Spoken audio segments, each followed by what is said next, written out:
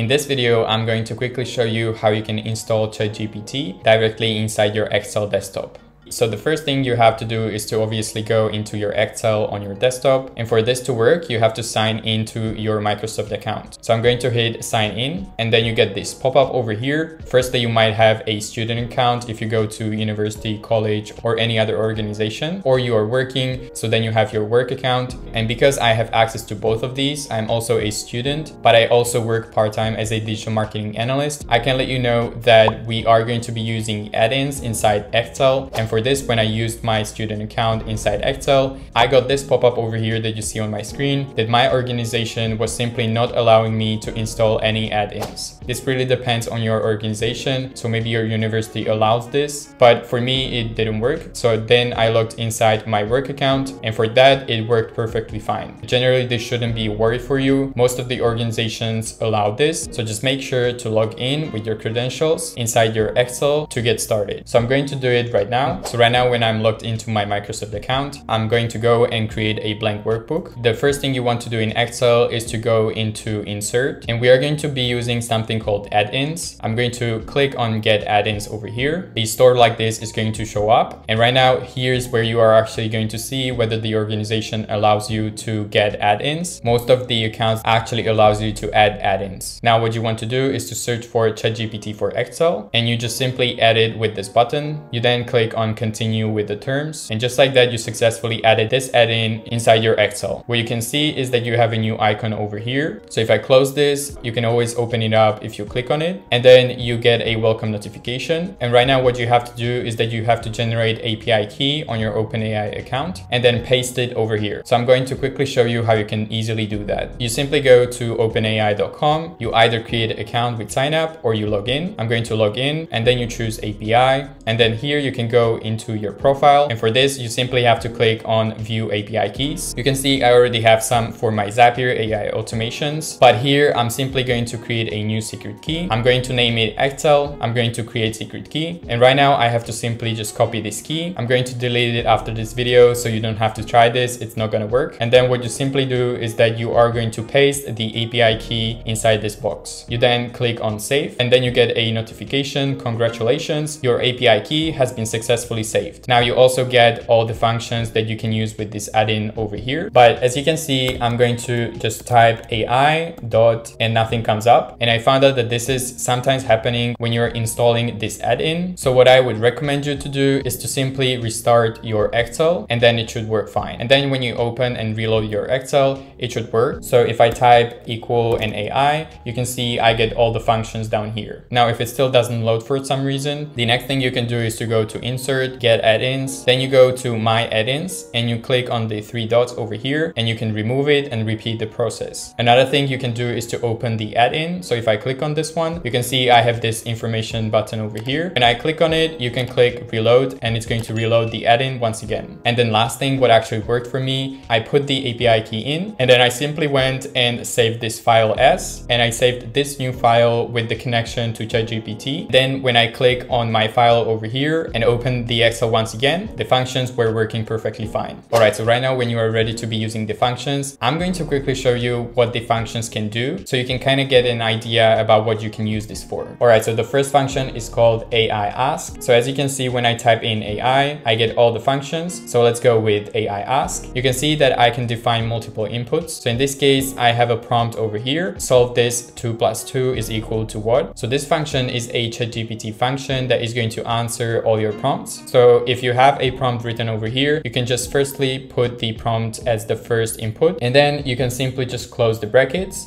and then you can see that the answer is shown immediately. Now, as you can see, this was a very simple example, but this function is actually super helpful because you can also add second variable called value, as you can see in the function over here. So here, just to save time, I'm going to use my own prompts that I use for Code Interpreter as well as Notable plugin. So if I scroll down, I'm going to go and use the basic sentiment categorization categorization for a textual column. So I'm going to copy this one and go back to my Excel, because in this case, I thought that this prompt would be helpful, not just for Code Interpreter and Notable, but here when we are using the ChatGPT add-in as well. So I'm going to paste this prompt over here. And as you can see, the prompt is saying you are a data scientist, determine the sentiment of these specific sentences, categorize the sentence to having either positive, neutral, or negative sentiment. And so what I can do right now is to just type AI.ASK. And as you can see, we are going to put our prompt the same way as we did the first time over here. So I'm going to put it, but because we are going to be dragging this down, I have to lock this cell. So I'm going to lock the cell with the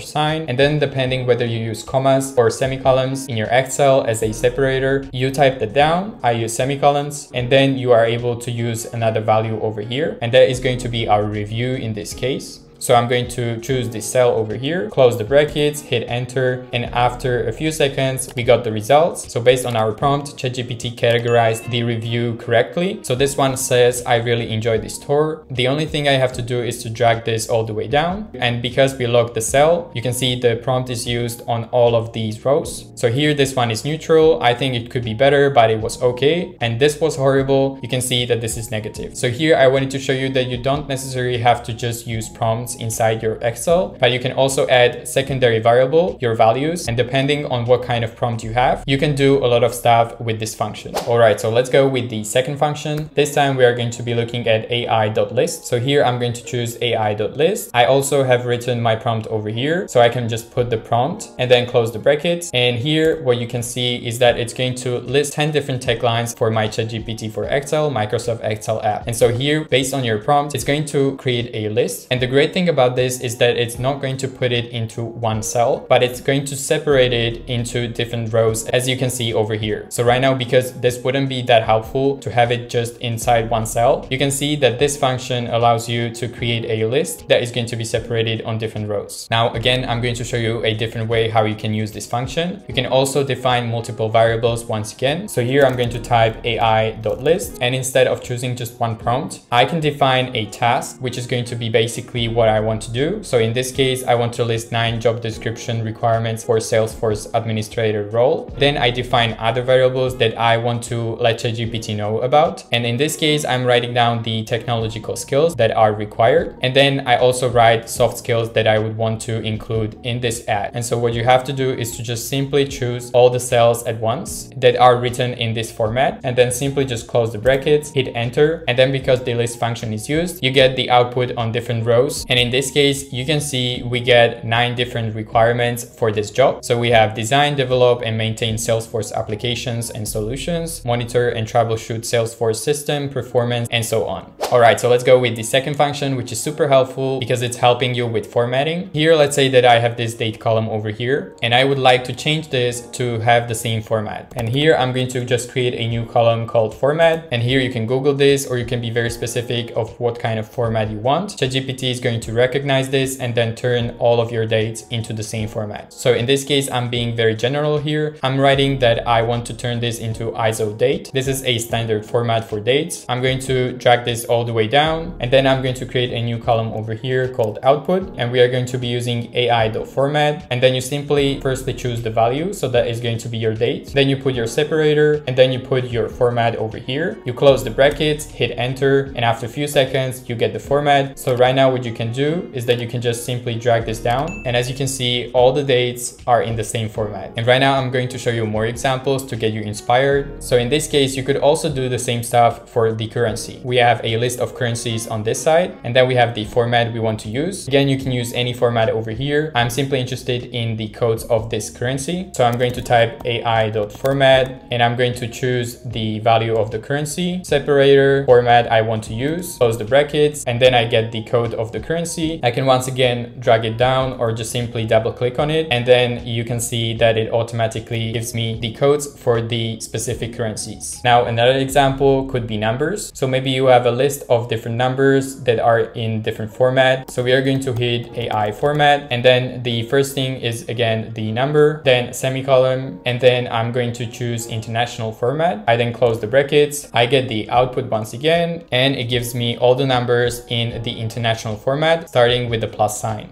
Now I'm going to quickly show you the fourth function that you can use. This one is very powerful. What you can do is that you can use ChatGPT to fill in the missing values. And as you might know, missing values are very important to handle when you are analyzing data or working with spreadsheets. So here in this case, we have countries over here, and then we have a region column. And let's say that we would want to fill in the necessary regions for that specific country. So I'm going to search for AI.FILL. And in this specific prompt, the first variable is example. So you have to have a few rows of the examples. And this is because you want to train ChatGPT so it knows how to fill out the missing values. So you want to highlight the example that you currently have for a few rows. So ChatGPT right now is going to know that in this case, we have the first column country, and then we have region that we are trying to fill in. And then you put your separator, and you are going to go and fill in the list of values that you want to fill out the other information for. And I close the brackets.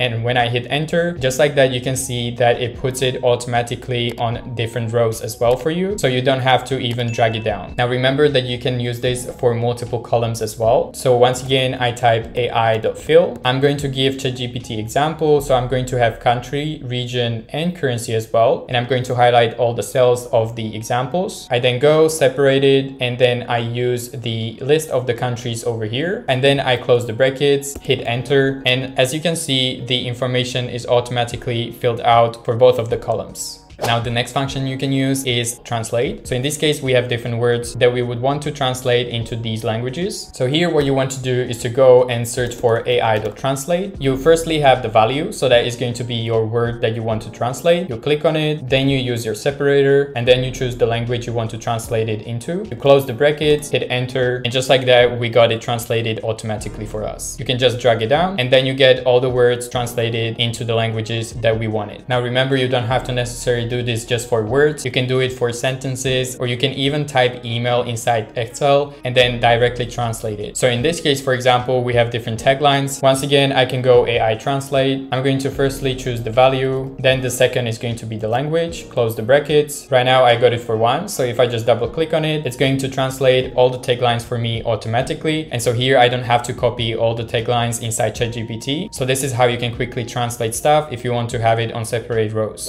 All right, so the sixth function that you can use inside Excel, it's going to be super helpful because you're going to be able to extract stuff from different cells. So in this case, I have different sentences over here. And as you can see, they are very cluttered and there is a lot of information here. Maybe you have similar data set, and so you don't have to specifically extract them in Power Query, for example, but you can use the extract function. So in this case, we are going to search for AI.EXTRACT. And in this case, we have two variables over here. The first one is the value. So that is going to be the cell that you want to extract from. And then you can type whatever you want to extract. So ChatGPT is going to look at the text. And so it's clever enough to decide, for example, what is email, because you know emails have @sign and they also add with dot something. So in this case, it's going to be able to recognize it and extract it. So then I just choose email, close the brackets, hit enter. And just like that, we didn't have to put this in Power Query. We could just simply extract this using ChatGPT. Once again, I can just double click or drag it down, and then it's going to extract the emails from all the cells in that specific row. So ChatGPT knew that the @sign was in the emails, so then it extracted all of them. And now just remember that ChatGPT is clever enough to even extract something that not necessarily has a certain format like email with the